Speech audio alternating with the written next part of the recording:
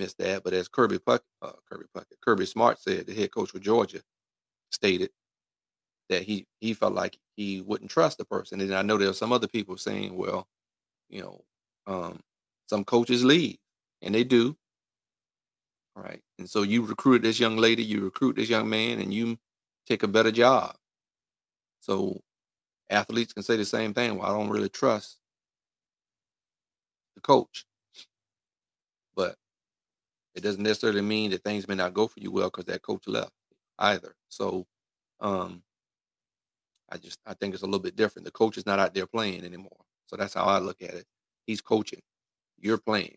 So it's a little bit different. I know coaches leave all the time, especially assistant coaches that actually recruited you, and not necessarily the head coach, but more so the assistant coach is the person that recruited you. So um, that's why I said we have to have this kind of conversation with the podcast.